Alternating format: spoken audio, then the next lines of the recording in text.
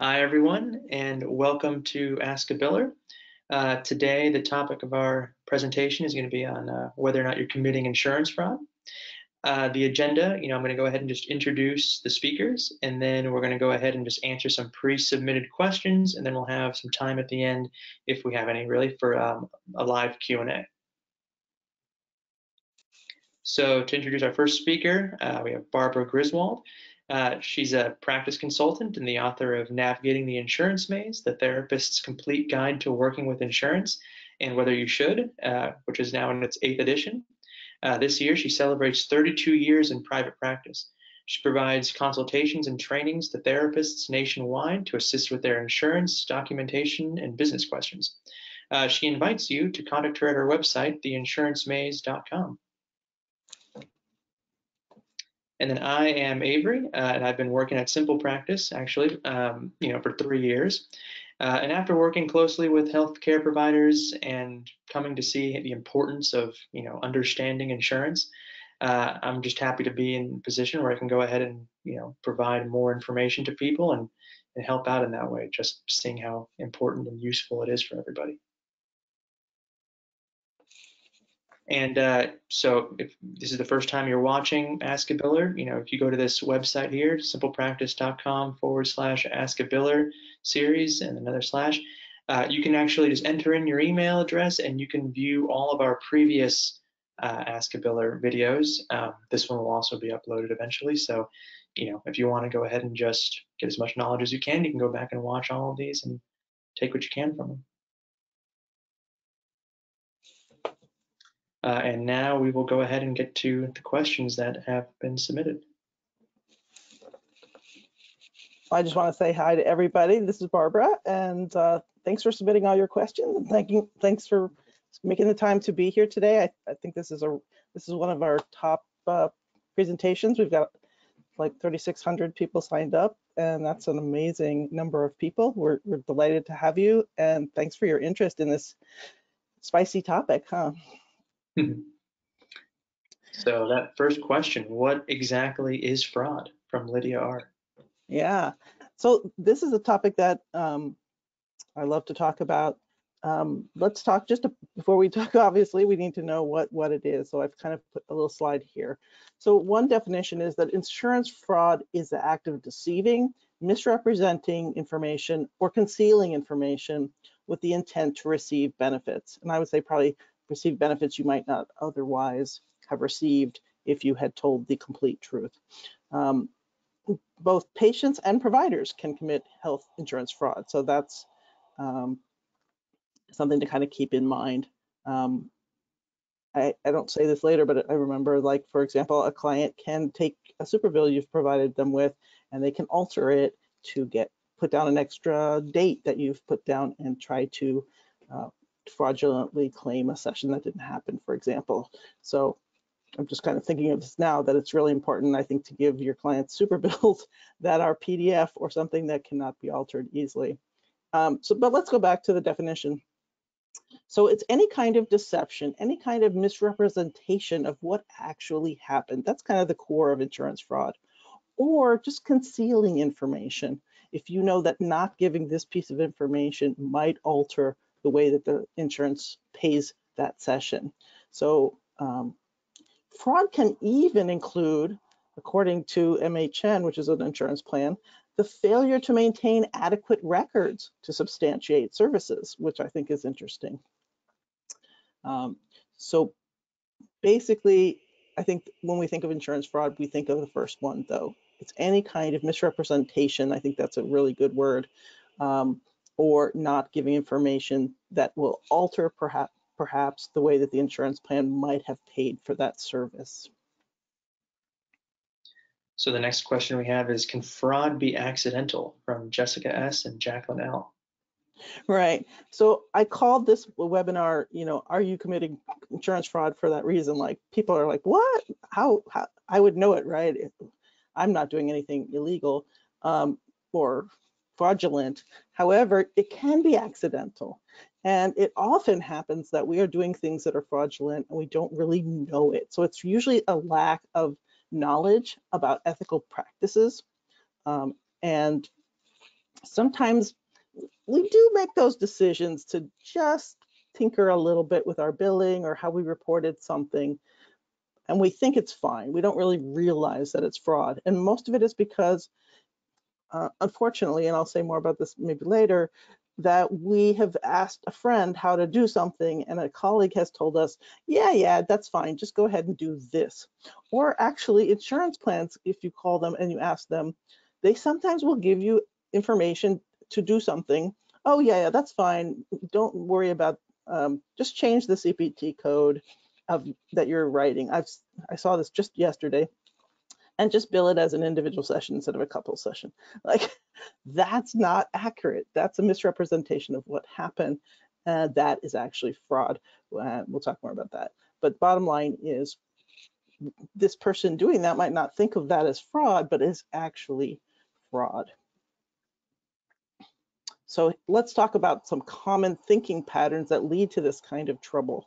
Often we say to ourselves, it's such a small change, no one's going to find out. The insurance plan's never going to find out that I did this instead of that, or that the client didn't show up that day, I'll just bill for it anyway. Whatever it is, they're never going to find out. And that's dangerous. I get paid so little by insurance, I deserve this extra money. Yes, we all feel that way.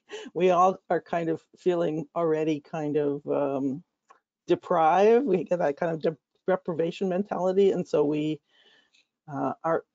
don't want to be cheated out of money we feel like we deserve, or that we feel like we should get paid for services we've rendered.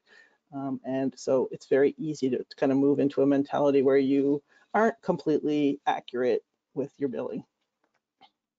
I just want to help my client get reimbursement or get more reimbursement. So that's a very sweet intention that we have, but it sometimes leads us to do things that aren't quite ethical. This is the way I was taught to do it. Yeah, that's a real common one. And that goes back to asking colleagues or supervisors sometimes teach us to do things that are actually fraudulent. And so you have to be very careful about maybe making sure you get good information. We'll talk more later. And here's the other one. I don't need to know about billing procedures. I'm not on any insurance plans. And this one gets people in a lot of trouble because most therapists out there do give super bills to their clients who are out of network. And as soon as you do that, and the problem with that is that many out of network providers tend to not be very informed about how to do billing for, the codes and, which things can be changed and which things can't be changed.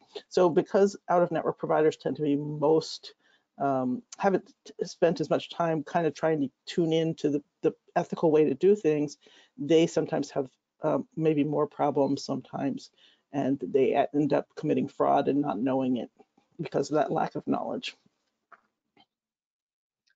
What are the top 5 most common types of insurance fraud from Roger S? I felt like Roger was like teeing me up to talk about what are the 5 most common types of fraud. I don't know what the top most common types of fraud are, Roger.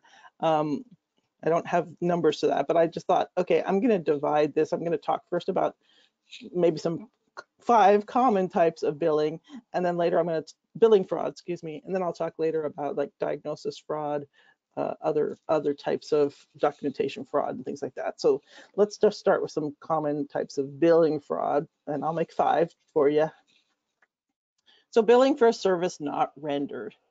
This is one that we all go, oh, we know that's fraud. That's pretty obviously fraud. But you'd be surprised how often people write down a missed session and bill it to an insurance plan, and you bill it as if it happened. So you're using a CPT code that's a therapy code, and that would be obviously fraud because you're telling the insurance plan that a therapy session happened when it didn't.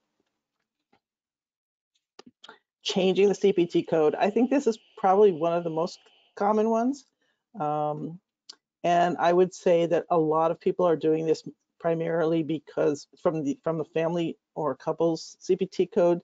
And remember, the CPT codes are those 5-digit codes that say to an insurance plan what kind of service was provided. The 90837, 90834, 90847, these type of codes. So a lot of people sometimes change the CPT code from like let's say a family or couple session to an individual session. I had one gentleman talk to me yesterday who said he had submitted them all to the health plan for a couple sessions, and they had denied them all because this client was not covered for a couple sessions. And they just told him, the health plan said, just resubmit them as individuals sessions, right? That's what I was mentioning earlier. So that's changing the CPT code to an individual session to make it look like the individual, but that isn't what happened. This client had been received a couple session that the health plan, had they known it was a couple session, would not have covered it. You can't go back and now say, oh, never mind, it was an individual session, so go ahead and cover it. That's again a misrepresentation of what kind of service was provided, just to get around the policies of the plan. Obviously, it can go the other way. I also see people change. Let me just say, I also see people reporting an individual code instead of a couples code, because sometimes the couples code actually pays less. So sometimes therapists are motivated to either help their clients get more money back, or because they don't really understand the use of the codes, we'll talk a little bit more about them, or because they want to get more money back by changing the code to an individual code. So watch out for that. That is fraud. And I have seen many instances where if in an audit, the health plan kind of found out that you were providing one instead of the other and asked for money back, and it can be a lot of money back. Changing the date of a session. You might think, why would I change the date of a session? Sometimes people do that. Like if I know that my client's health benefits are running out at the end of this month and I do 2 sessions in the next month, it may be that I change the date so that it falls within his coverage period, or an authorization. If I know my authorization ran out, maybe I'll change the date of the sessions. That would be fraud, obviously. The other thing that many people do is if they have like a double session, if you're doing a 2-hour session, many therapists will charge like 1 hour on Wednesday and 1 hour on Thursday, though that's not at all what happened. That is a misrepresentation of what occurred, but sometimes to be sure that those are both covered, they change the date. And here's one that's happening more often, coding telehealth as in-person or vice versa. If you find out that, let's say, telehealth is not covered, which right now, telehealth is being pretty well covered, but it's starting to be less covered now that some states are coming out of the pandemic emergency. So you may find that, especially if you're an out-of-network provider, that telehealth is not going to be covered. People might change the place of service code to in-person, and vice versa. So you just have to report accurately on a bill exactly what was provided. And remember that a lot of you who do out of network, you don't realize that you have to alter your super bill to show that it was a telehealth session. Otherwise, if you don't, the assumption is that it was an in-person session. So you need to say the word telehealth in there. You need to use place of service codes, which are 02. You need to, and that's changing right now, so that's another webinar. You need to use modifiers to show that it was a telehealth session. That's currently 95 or GT, depending on the health plan. I know that's a lot of stuff for you to intake, but at my website, theinsurancemaze.com, which I'll be sending you to at the end, there's a lot of articles on all these topics. And then another common type is misrepresenting who provided the service. Let's say an intern provided the service, or an associate, and you know that that person's not going to be covered by a health plan, and you write it as if the supervisor provided the service. Or if you're not in network, but somebody in your office is in network, and you want the person to get covered, and that person is written down as the provider. So be super truthful about who actually was the rendering provider. In couples therapy, is it fraud to bill the health plans of both members for a couple session, or to bill both each plan for an individual session? From Okay. Pam. Yeah, pretty much the answer is yes. It is fraud to double bill. This would be like double dipping. You're trying to collect from two plans for one couple session. There's only one time when that is okay, which is if your identified client is covered by two health plans. And if so, then you can bill the first one, telling them that there is a second one, get paid by the first one, and then bill the second one, showing them that the first one's already been paid, yada, yada, yada. So that's a very complex thing. But in general, you cannot bill twice each person's health plan for a couple session. And you certainly can't bill each person for an individual session because you didn't provide an individual session.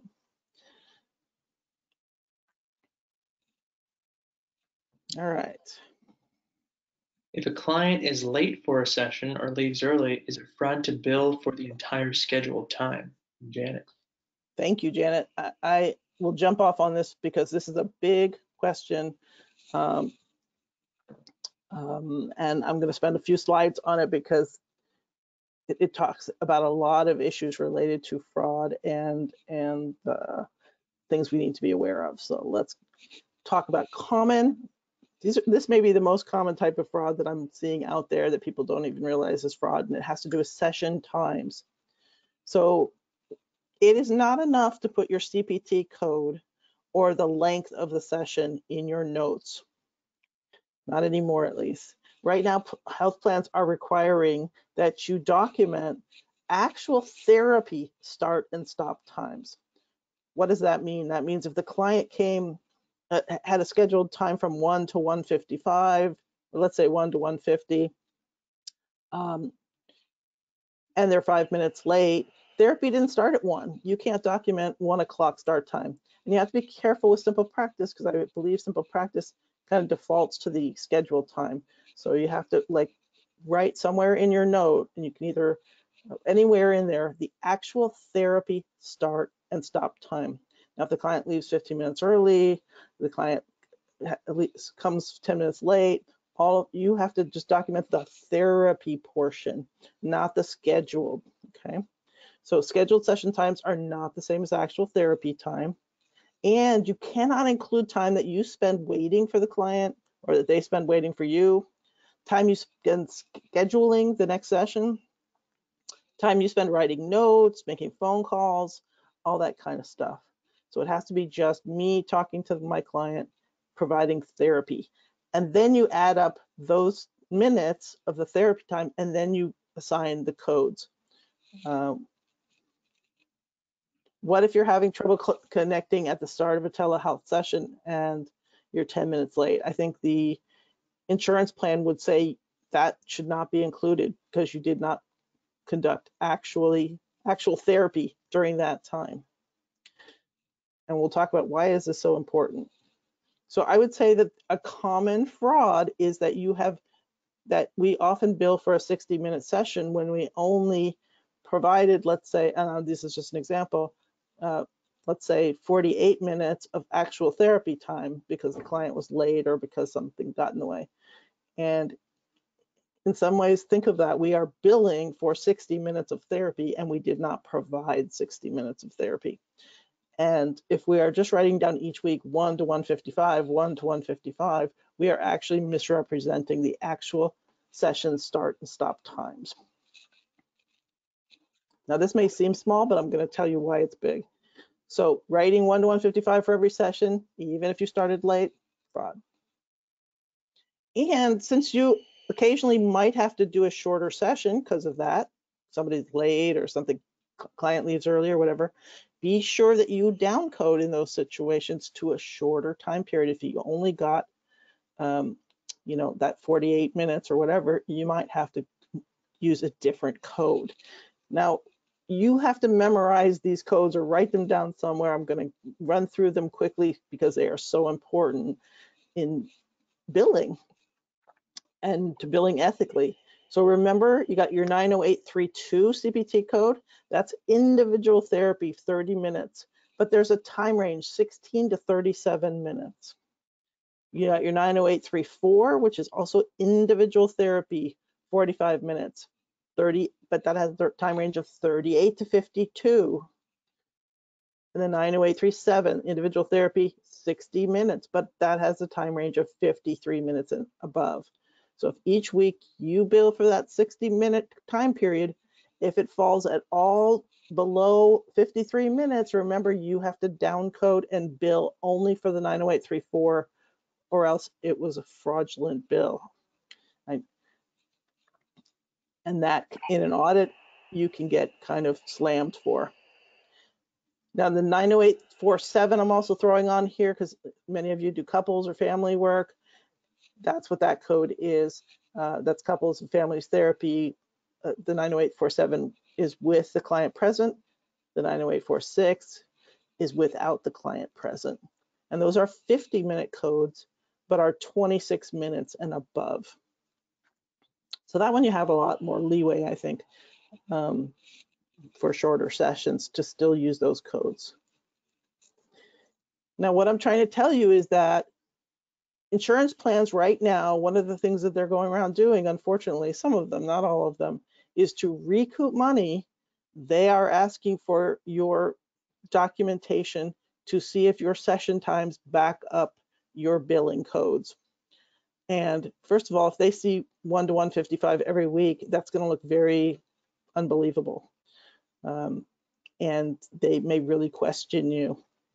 They are also going to make sure that if you are using an individual therapy code, that your documentation backs up that you did see an individual therapy client, you didn't work with couples, and vice versa.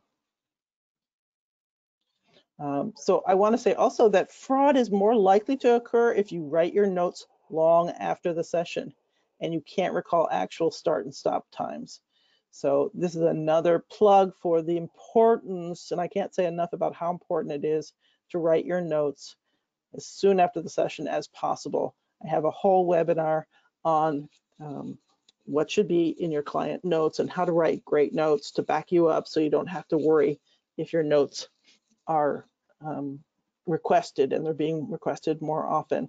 So I'm going to give you a link where you can find out more about that. So the consequences of these things, and you might think it's very small, is that not only are, as I said, you could lose credibility in an audit if you're writing the same times every week, and you might be asked for money back.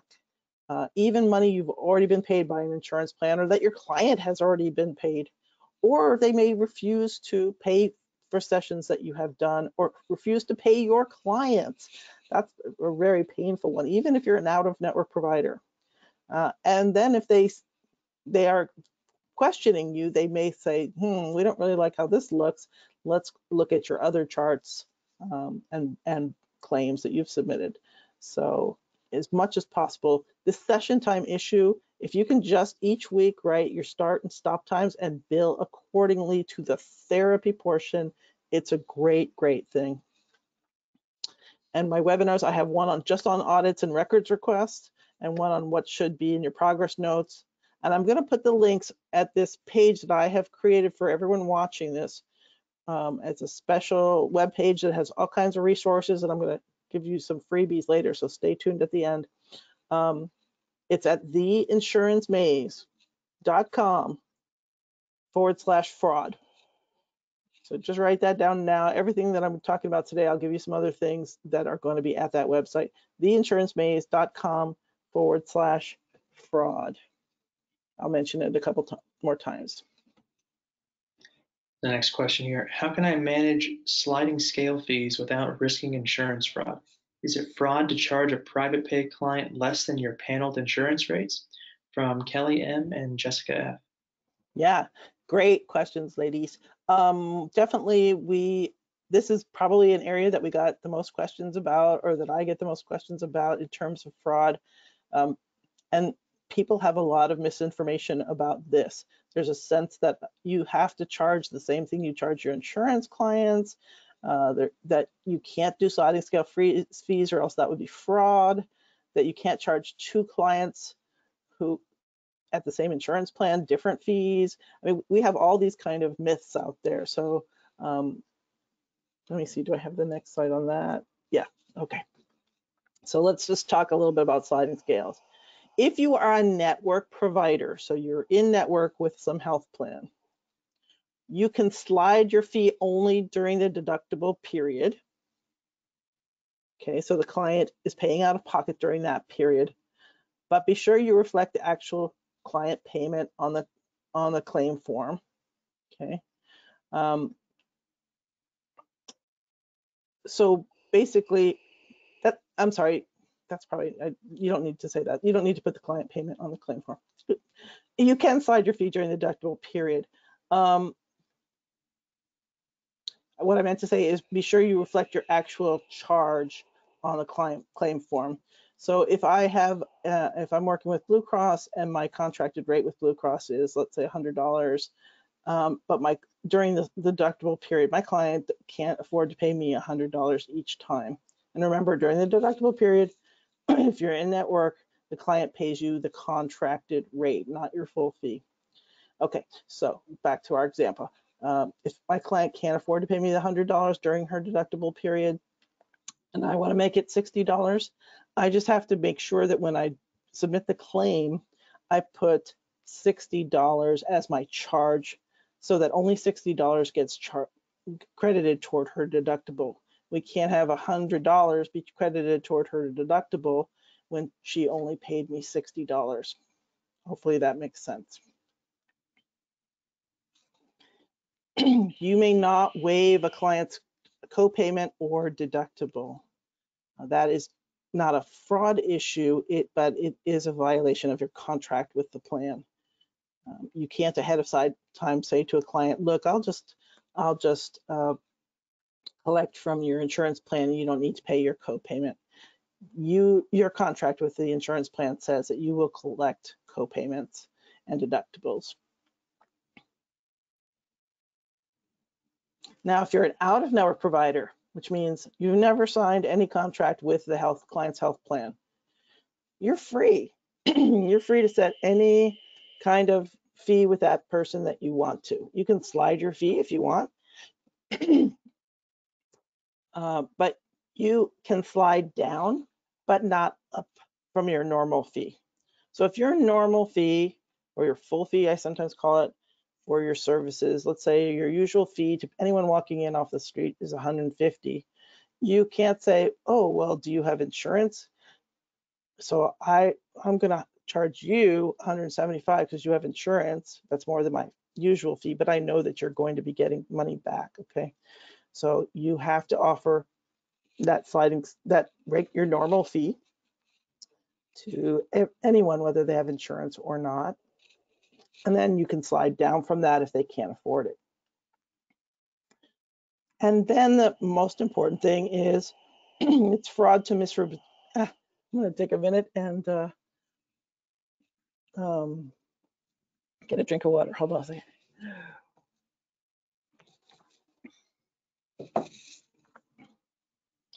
It's fraud to misrepresent your fee on your invoice. So if your client did pay, hey, let's say a lower fee at $60, you need to reflect that on your invoice or super bill. You can't write down your normal fee to try to help that client get higher reimbursement. So think of your invoice or super bill the same way that you would think of going to the supermarket and getting a receipt at the end. The receipt reflects what you paid for the carrots, not what the normal fee is. Well, it may say both, but it needs to be just a receipt for them of what they paid, and then they turn that in for reimbursement of what they paid, not what they should have paid if they were not a sliding scale fee client. And your sliding scale policy should be clear and fair. It can be simply based on the client's ability to pay. That is okay as long as it's clear and you can articulate it. It should not be based on their method of payment. So it can't be, I have this for insurance clients and I have this for uninsured clients. So again, since we're talking about fraud today, there really is no issue for out-of-network providers, except if you're misrepresenting the fee that was paid to you on your invoice. And you can be submitting to to the same insurance plan two different clients, you may have slid your fee for one and not with another. So that's okay. If you're ever questioned, which I don't think you will be, you can explain this person needed it and the sliding scale because they said they couldn't afford to pay it, and this one did not. That's very fine. There was no discrimination. What documentation do we need to provide that a client an adjusted rate from month to? Yeah, Mark. So I'd say more that you need to document if you slided a fee. You don't need to have their tax returns, or you don't need to have them fill out. I mean, many agencies do that and many people do that, and that's fine. If you want to say, I only slide my fee for people who make less than X amount of dollars. If that's or you want to see their tax return, you can, but it is not required. Now, again, I'm not an attorney, but the attorneys I've talked to in the past have said, as long as you have a policy and you implement it fairly and you can articulate it, document though in the client's chart that you told them your fee, they said they were unable to afford it, you negotiated a fee of X dollars, they agreed. So just document the conversation and how you went through and what was said to them. The other thing I would say, and I just throw this in, is that if you slide a client's fee, do it for a period of time. Agree and write it down and document that this fee will be for 3 months, or we will review the sliding scale fee, in X number of months. That way, if the client situation changes, you have kind of a built-in way of checking in with them and saying, hey, do you still need this negotiated rate? I just wanted to check. So I don't lead people to think that this is going to be your sliding scale forever. Give yourself an opening to check back with them and see if it's still necessary. Can you give examples of fraud related to diagnosis from Jamal W? Why, yes, I can. This is a common area that we don't really think about as fraud, but I don't want to say we all do it, but we've probably all done something in the neighborhood of fraud in related to diagnosis. So let's talk about some of those. Many of us underdiagnose clients. First of all, maybe we're seeing somebody who either has a substance abuse problem, but they also have an adjustment disorder. Well, let's use that as an example later. Maybe the person has a major depression, but we're a little bit nervous about having that go out on their claim forms. So we dial it down a little bit and we report adjustment disorder with depression. So many therapists have a very understandable desire to put a more innocent diagnosis than is actually what you're seeing. This can really come back to bite you in the butt in many ways. First of all, if you ever have to go to battle with an insurance company for more sessions for a client who's really hurting, and you kind of added ammo to that in that you were kind of underdiagnosed them, and that may be hard later than to go back and say, no, this person needs more sessions because they have a pretty good depression going on here. Well, you've been reporting it to them all this time as an adjustment disorder, and so that can be problematic. So be careful about that desire to dial down the diagnosis, and that is actually fraud, because you're basically not putting what you really see, and you're not reporting accurately to the insurance company. Making up a diagnosis or a more serious diagnosis to get reimbursement. So that's the other end of this coin, right? This one, I would say, is something that I talk to people who work with couples a lot. Maybe your couple's coming in and they just want to do communication work, they want personal growth work, they are fighting a little bit more than they want to, but there's really not a mental health issue going on here. Sometimes people will just put down an adjustment disorder, or they'll put down dysthymia or anxiety or something, just so that they can get insurance reimbursement. And hopefully you can see that a little more clearly. That one is insurance fraud. There's the insurance would not have covered this if you did not misrepresent that this person had a mental health issue. So that one you have to be careful about, obviously. Don't be making up diagnoses or more serious diagnoses. And then this one is a surprise to many of us. Not writing all the diagnoses on a claim form can also be fraud. So for example, if I have somebody who has depression, but they also have substance abuse, and I think to myself, oh, the depression's enough to get their coverage. The insurance plan doesn't need to know about the substance abuse, and I don't put that down. That can be considered fraud because I did not give the insurance plan the entire clinical picture of what I'm working on. And had I done so, they might have made a different reimbursement decision. They might have said, oh, wait a second, there's substance abuse going on here.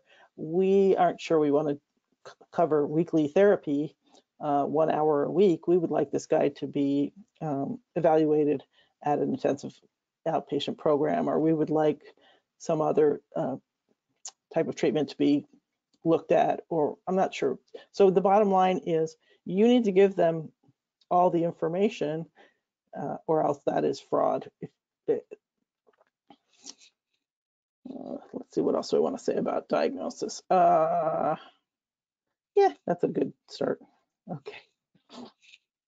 What if I don't find any diagnosis other than personal growth or relationship issue after the first session? From Maria G. Yeah, so this happens. I think some of us don't kind of realize we need to always be looking at this issue and you may even want to tell clients that we're going to use the first session or two to see whether this is something that can be billed to your insurance. Clients often think, and sometimes we even think, that whatever they bring in, we will make it so that the insurance can be billed. But I know that for me, I'm always looking in that first session whether there really is anything here that can be billed to an insurance plan. So what we're talking about here is medical necessity.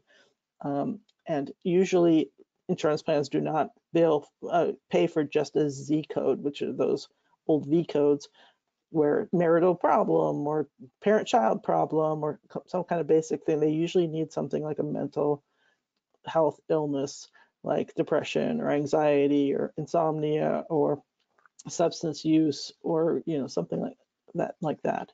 So if the client's coming in, the couple's coming in, for example, for sex or self-esteem, better sex or self-esteem, those are things that usually insurance won't cover.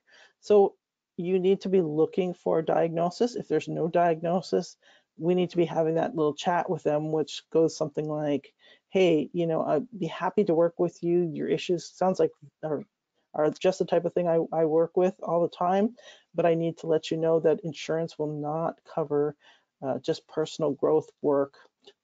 They will only cover it if you have a mental illness. And the good news is I'm not hearing anything that is telling me that you're having anxiety or depression or that type of a thing, but the downside is it isn't going to be covered by your medical insurance. So whatever framework you want to have that little conversation with, it's something that you need to do at the beginning of work and can be in the middle of work. They could have come in with a major depression and you've worked with them for a while, and at some point they no longer have that insurance. So they no longer have that diagnosis. And so it's important to make sure that whatever it would be fraud to continue to put down a diagnosis. Oh, I think that I'm jumping the next question. Let's look at the next question. There we go. Is it fraud to continue putting a diagnosis like major depression on a claim form after a client has improved? From Michelle. Yeah, so that was what I was just starting to say, is that yes, you have to continue to look at the diagnosis you're putting down each week when you're meeting with somebody. That is it still true? Has it gone from major to depression severe to moderate to mild? Is it still a depression? Is this person moved into personal growth work and they're bringing you a Starbucks and just like chatting with you? At what point is it fraud to continue to put down a diagnosis that no longer exists? Are you misrepresenting what you're seeing clinically? I just got a records request from an insurance plan. I want to clean up my notes. Is this fraud? From Christian S.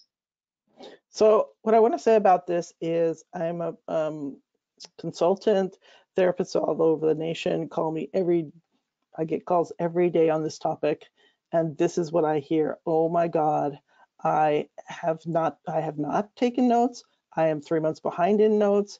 My notes are just terrible, and now I get a records requests, and this is happening more and more, and they are panicking. They're panicking, and it breaks my heart. So I really can't encourage you enough to act every day as if a records request is coming tomorrow on all of your clients. And because it is fraud to do any kind of cleanup of your notes, to go back and change any of your notes, to write notes, to rewrite notes, all of that would be fraud.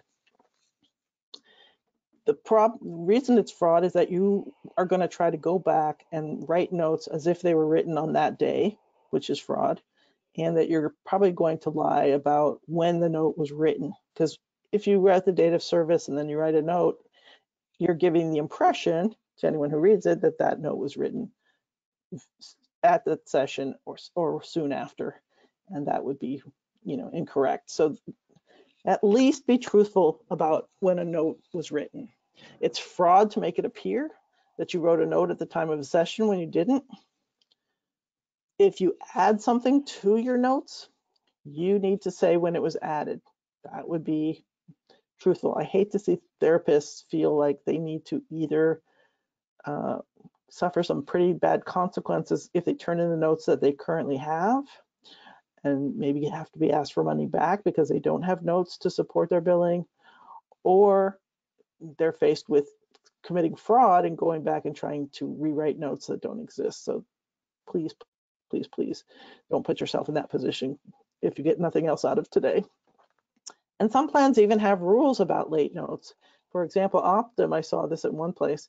If an entry is made more than 24 hours after the service was rendered, the entry should include the date of service, the date of the entry, and the notation that it's a late entry. So some health plans will tell you if you're going to put it in late, you should basically say when you entered it. Now, if you use SimplePractice or some other ones out there, it's going to tell you when the note was created, right? There's going to be a place that says when the note was created too. And so whenever you enter late notes, days afterwards, weeks afterwards, that does not look good if your notes are ever requested. So really, really work to get them in on a time schedule within a day at least, or perhaps 2 days of the session. And I just say, keep notes the way you'd want your doctor to. I mean, detailed and timely. Timely is so important. You cannot clean up your notes. And if you fall behind, which so many of us did during COVID, and some of us were already behind before COVID, don't get avoidant. Contact me for a consultation. I'll help you make an action plan. I can even refer you to someone who has a paperwork boot camp, and they help you like one by one to catch up on notes. So it's a support team basically, which is great. All right. My supervisor told me to put her name on the claim form as the rendering provider for my sessions. My name isn't anywhere on the claim. Is this fraud? From Max. Yeah, I would say this one, maybe I argue with people a little bit. I think it's fraud to do this. I have lots of people tell me that they do it and that they've told by the insurance plan that it's okay. I'm always afraid that even if the insurance plan has told you it's okay, that again, the person telling you it's okay often gives you one information, and then when it comes time for an audit and they say, wait a second, we wouldn't have paid this if we knew it was you, and then they ask for money back. So I always feel like it's a very risky thing to do. In general, I tell people on to always put the rendering provider, meaning you, your NPI on the claim form and your name, and then your supervisor can also sign. The same thing with an out-of-network super bill. Always have the rendering provider clearly stated and the supervising provider both maybe should sign, and then let that claim either be processed or not, but at least you were truthful on it. So If you realize you made a mistake on an insurance claim and don't correct it in a certain time frame, is that insurance fraud? From Samantha. I would say that when it depends what it is. If you made a mistake and you ended up getting money that you shouldn't have gotten, it's fraud to probably keep that money that you got. So you do need to contact the health plan and make sure if you made a mistake and it led to you getting benefits that you shouldn't. And I think that that's probably what she's asking. I don't know that fraud says you need to correct it within X time frame, but just again, make sure that you don't get monies that you shouldn't have or that your client doesn't. What are the penalties of insurance fraud? From Omar A. Well, just really generally, the major penalty that I think we are worried about is getting money asked for back, and claims, insurance plans, most notably Optum, United Healthcare, United Behavioral Health, that's all one insurance plan, and Medicare and Medicaid are the ones that are doing the most clawbacks, I would call them. So they're the ones looking at your charts, asking to audit your charts and to see your notes, comparing your billing, and then often asking for money even 18 months after the fact, a year, 18 months worth of sessions. I saw one gentleman who they asked $19,000 back because he did not have good notes to support his documentation, his billing, excuse me. There's these financial clawbacks. You can get fined for fraud. You can, the worst case, you could end up in prison, or, there could be licensing board consequences. So this is not small potatoes. But I think the most common penalty is really money back. What precautions can I take to avoid insurance fraud? Jamie S. Yeah, let's look on the positive side now. Like I said before, always act now as if someone is going to ask for your notes tomorrow, and your billing, and just be super honest. I don't know how to say that, but okay, first of all, don't guess. Sometimes when we don't want to take the time to figure out what's the right CPT code and how it can be used or whatever, we just like put something down. So don't guess. Take time to get trained on billing, even if you're an out-of-network provider. I have a whole webinar that's just what out-of-network providers should know about billing.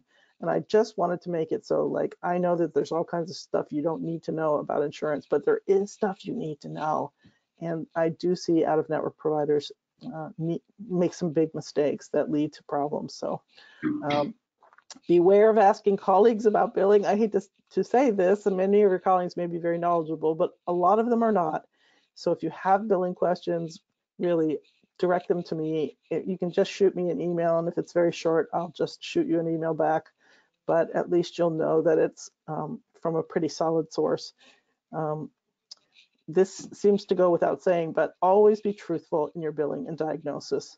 I will tell you, probably once a month at least, I'm very tempted to maybe not be completely truthful. And you just have to keep reminding yourself that I need to be completely truthful, just in my diagnoses, in my billing, and constantly be making sure that I can back up anything that's there. Remember also that your clients can ask for their charts at any time, and so they could go over it and say, see what's there and make sure that it's truthful. So inform the client and let them make decisions about what's released to their health plan. Remember that you are the custodian of the client's chart, and we have to be thinking of that. You can't be not taking notes, but if the client does, the health plan does ask for your notes and things like that, you can inform the client. And if you're out of network, say, hey, you can make decisions about what is released to their health plan. Actually, even if you're in network, if the client says, I don't want you to release my chart, okay, well then you pay me for these sessions, right? That's the rest of that sentence. So that's fine. They get to make those choices. Watch your thinking, watch yourself from falling into those patterns that I was talking about before in terms of, oh, they'll never notice, they'll never find out, it's a small thing, they're already taking too much money from me, blah, blah, blah. Watch out for those. And definitely take a course on what should be in your notes. So if you do get a records request, you don't panic, you aren't tempted to commit fraud by writing or rewriting the notes. That is a huge area that people are just faced with, and it just breaks my heart again to see people having to be faced with, do I commit fraud and rewrite my notes, or write notes that aren't there, or do I suffer some pretty severe negative financial consequences by turning in what I have or admitting I don't have them. And here's some freebies that I want to offer everybody. So that yellow link that's there, theinsurancemaze.com/fraud. I want everyone to write that down or go to it. And I'm going to offer these 2 articles, one which I'm really excited about, the 13 ways that you might be committing insurance fraud, which goes into more detail about different things that we talked about today or more about what we did talk about. And this article that I really love called Missed Sessions, What Does Being Nice Cost You? Here, it's a little bit related. It's not really related to fraud, a little bit, but not too much. But I just wanted to offer this because it's going to teach you how to make thousands of dollars more this year than you did last year without lifting a finger and doing anything differently. And you're going to love it. Why not, right? Why not make thousands of dollars more in 2022 than you did last year? And join my mailing list there. And you can see my other webinars or other ones that are coming up for SimplePractice or ones I'm sponsoring, other cool resources. And as these things are changing, there's lots that you guys need to be notified of, like place of service codes changing and telehealth modifiers changing and all that stuff. So write that down, theinsurancemaze.com/fraud. Don't forget the insurance maze. And that's my contact. You can go there also just to contact me. All right, and then we have more webinars coming. Well, I'll let you do this, Avery. Yeah, more of them coming your guys' way. We have Ask the Experts, working with eating disorder clients on February 24th, and then Getting Started with Insurance Billing with Barbara Griswold on March 10th. Yay. And then now we have a chance to go ahead and get to some other questions that came in. The first one I have here is it considered insurance fraud if your rates for a therapy session are lower than what insurance pays? Is it fraud if they're lower than what insurance pays? Oh, okay, I know what that is. Okay, yeah. So at one point my rates were like 120 or something, and no, they were 110 at that point, I think. And then this insurance plan actually offered me 125, and yeah, it felt wrong, and I think it would be wrong to charge that insurance plan 125 when there's nobody in my private pay practice that was that I was charging that amount. So basically, I can't have a insurance plan amount, and that is higher than what my actual fee. That seems to be misrepresenting what my fee for services is.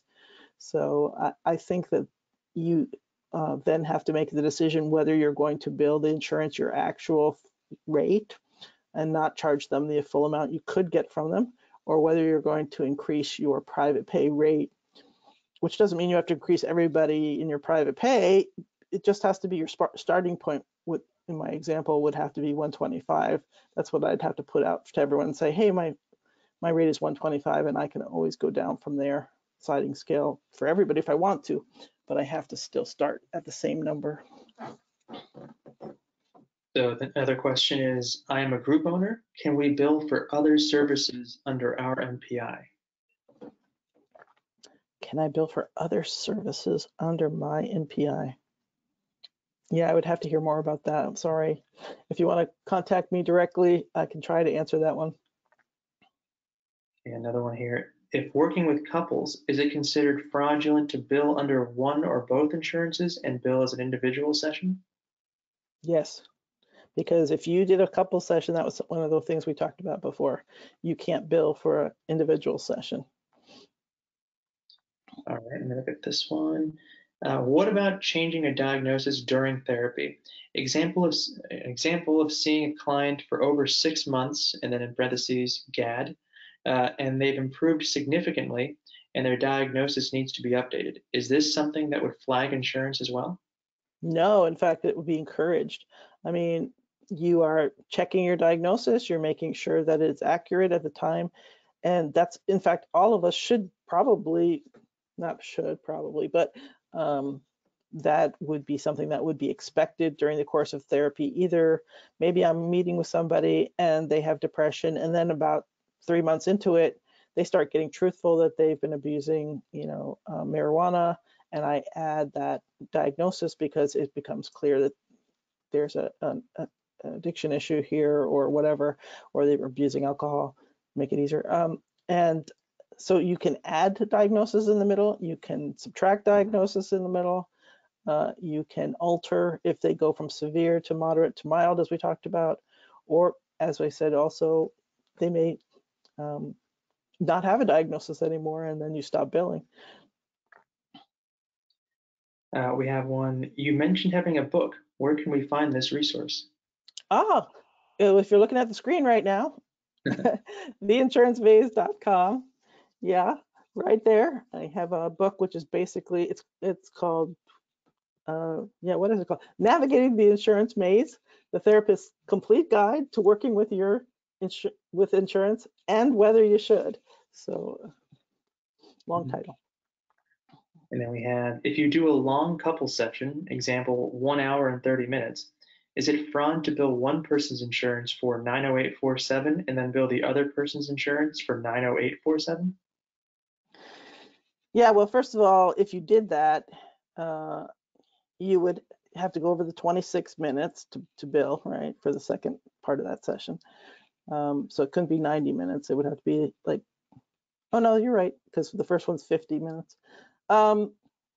Yeah, I would say that I feel like that's not quite ethical. You could make an argument, but I feel like that's trying to, that's really a misrepresentation of what happened. What really happened is that you did a 90-minute session or a 90 whatever minute session that was a couple session. And are you going to tell when there's an identified patient, which is how it needs to be with couples, that when you're billing insurance, are you going to say that the first 50 minutes you focus mostly on the client with your identified patient for that part of the session, and you have a treatment plan, and you're kind of focused on moving the client along that treatment plan, and then the last 30 minutes you switched and you worked more on the issues of the other identified patient, and you worked more on the treatment plan you have for that person. You're going to document these separately in 2 separate charts, and that each one of them has a diagnosis. It's just, I feel, it doesn't feel right. And to me,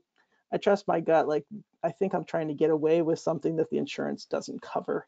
So I feel like I would just say to this couple, hey, we want to do 90-minute sessions. We all agree that's best, but your insurance really only covers one 60-minute or 50-minute couple session per day. And so the rest you can pay, you could contract with them for the extra time.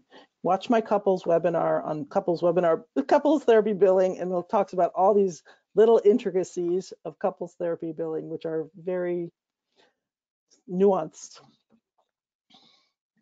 All right, well, with about 30 seconds left, I think we're going to end it here.